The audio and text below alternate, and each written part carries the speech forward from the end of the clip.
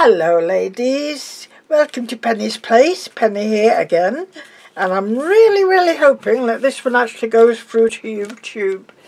I think you'll have quite a bit of catching up to do because I keep making these videos and I can't upload them. I can't drag or do all the things that I used to do. But last night my lovely grandson come round again, bless him. Good job I don't have to pay him by the hour, I tell you. We think we found a way. For some reason, I've always had like YouTube on my main page and on the bars, and they're not working now, or they're not the correct YouTube. Apparently, I have to go through Google Chrome and get to my YouTube page that way. Why? I don't know. I've not heard of anybody else having to do it, or, you know, maybe I've missed it or something. But anyway, that's what Adam says. So Art was with him last night, and I wasn't able to be with them. I wasn't 100%, so I let Art deal with it. And he said this morning, he said it's very easy. He said we'll do it tonight.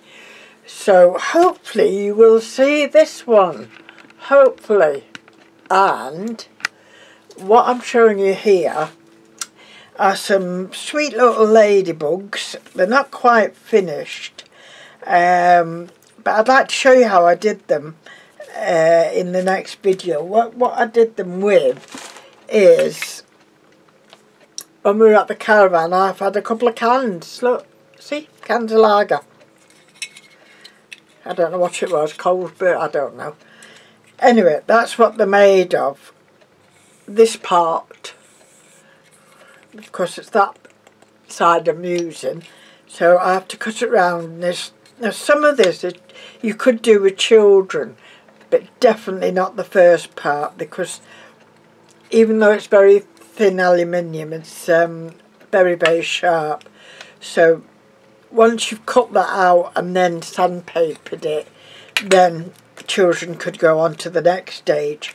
I can't finish these off at the moment because I seem to run out of my spray, waterproof varnish spray, and also I need some wires to go at the back. These look good in plant pots, indoors, outdoors, or whatever.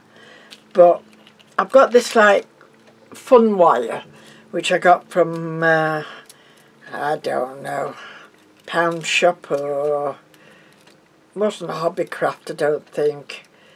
Anyway, so it might have been the works. It might have been the works.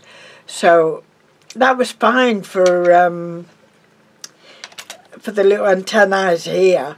But for the stand-up ones, I need something a little bit stronger.